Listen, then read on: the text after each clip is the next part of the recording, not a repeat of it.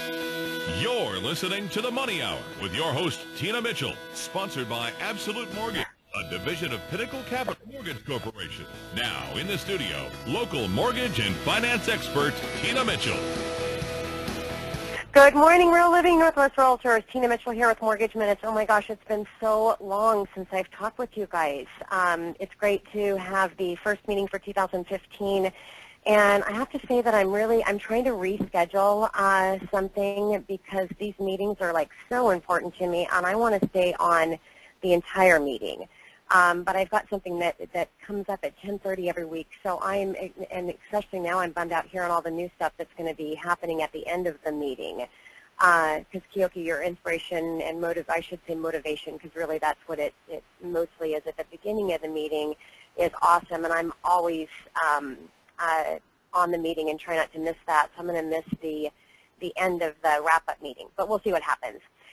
Anyways, so if you guys notice me drop off, I don't drop off because I don't want to be on the entire meeting, because I really do. I want to hear everything that's going on in the office because I'm part of the team and family. So, but it's only because I just have a conflict that I can't hang out for the entire meeting.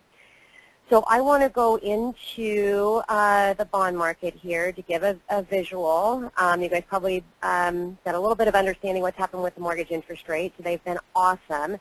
Today was the first time that we've seen in a few days that we've actually had a drop in the bond market. Again, the bond market drops. That's bad for interest rates. The bond market increases in its trading price. Good for interest rates. So you can see what the bond market has done here for the last few days. Unbelievable in what the rates are doing. And now we're anticipating that 2015 mortgage rates are going to be a hot topic for the market, and anticipation is we're actually going to see them stay low. But you know what all experts have been saying, and 50% of the time we're all right, and 50% of the time we're not. So still there is the sense of urgency to take advantage of these rates while they're here, because who knows how long they're going to stay. And then for today, I wanted to give some good news. Like the new slide, Keoki, that Victoria put together. I love it. Look. Mortgage Forgiveness Debt Relief Act has been extended again. So December 16, 2014, President Obama signed the bill to extend the Mortgage Forgiveness Debt Relief Act, which went into play in 2007. So really good news for people that did have short sales foreclosures, modifications on their principal balance, anytime in the year 2014, reactive back in that mortgage debt that's been canceled. Now, NAR reported, which were interesting stats, about 5.3 million homes that are still underwater, and reported about 1 million homes that are currently in process for foreclosure.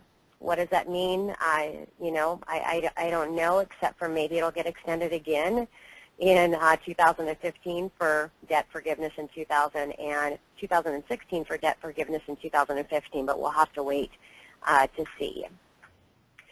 So if this had not happened, so this is a great reason to get back with your clients, because we're always looking for a reason to call people that we've worked with before, not only because they're our clients for life. I mean, that's what we promote and really want to do, is to be there and appreciate the clients that have worked with us before. Also, at that same time, in asking if there's someone that we can assist and help that they can introduce us to. And so a reason to get back with those people that you know in your database that had a foreclosure, a short sale, loan modification where they had principal that was that the bank had dropped principal on the mortgage that they actually have. This is a huge news for them. Mortgage debt, let's use an example and say it was $400,000 is what they owed on their mortgage loan, and the sales price that they sold the house for was $300,000. I'm assuming a short sale situation here. So the forgiven debt was $100,000. Now the banks are required to report 1099-C to the IRS, which means that that is considered as ordinary income and is going to be taxed. So if your clients were in a 25% tax bracket in this example, the tax consequence to them would be $25,000. So that's a lot of money. And I think sometimes, I know that I do, and I think this with you guys, and you guys are real estate experts, so I know that you know more than my clients do. But even with my real estate experts, when I share information with you, it's surprising that I think that you know something when you don't. And just like for me, I don't know anything that's going on in your arena, so I have to remember that you guys have your plate filled with everything that you have on the real estate side. And so sharing information with our clients that we think they may know, because this is news that's out there, everybody you would think knows it. I would imagine that a lot of people do not know that this has taken place, and so again, it's an opportunity to bring some good news to them. Now, reason for cancellation of debt where it would not be taxable, obviously, again, the Mortgage Debt Relief Act that came into play in December 2007. Now that it's been extended, that is a reason. Bankruptcy debts that are discharged, mortgage debts that are discharged or not, debts that are discharged that are not taxable. So in bankruptcy, that's a reason not to have to pay income on that forgiven debt. Insolvency, so total debt is more than the fair market value of the assets. So if they had mortgage debt of $400,000 and they sold the property for $300,000, again, we're a negative of $100,000, and they had assets of $600,000, and that's what the market showed that the value of that assets were. The liabilities were $700,000. Then that $100,000, now we have that insolvency to where they're not going to have to pay. So this is, if the Mortgage Debt Relief Act had not been extended. Certain farm debts, so maybe Cheryl Frable, maybe in your area, this is good information if you didn't know this. The debt incurred directly to operation of a farm, that's the first requirement. Also, more than half of their income for the last 3 years came from farming, so that's the second requirement.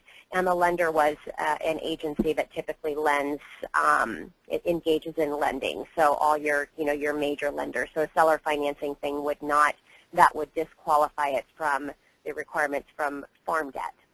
And then non-recourse loans doesn't result in cancellation of the debt, but there may be some tax issues that they have to deal with there. Mortgage Forgiveness Debt Act relief or extended. What this means is the act is for under the act is for $2 million for a married couple, or $1 million for a single or married filing separately. Primary or second home. So for the investors out there, it is not qualified under the act. And still report forgiven debt even though they won't be paid taxes. So they still have to report it, but they're just not going to pay the taxes on that. And if they did do a cash out refinance, cash out may be protected under the Debt Relief Act as well if that cash was being utilized for improvements to improve the quality of the home. Then it should fall within this relief. If not, if they were using it to pay off debt, then it's not going to qualify within this extension. So again, a really great way to reach out to our clients. If you have clients that the homeowners are underwater, and thinking of selling, not that this is going to help them right now because we don't know what's going to happen. This is we're in Act for 2014, so it's but reaching out to homeowners that are underwater, loan modifications and principal reductions, short sales, foreclosures that happen in 2014. So just a great way again to engage with our clients. So any questions that you guys have? So was it just extended for the year 2015? Extended for it is for 2015 and anything that happened in 2014. Okay, so they're going to have the same problem potentially again at the end of the year. So the other could be. Is if you have someone who needs to short sell, they need to try to get it done in 2015.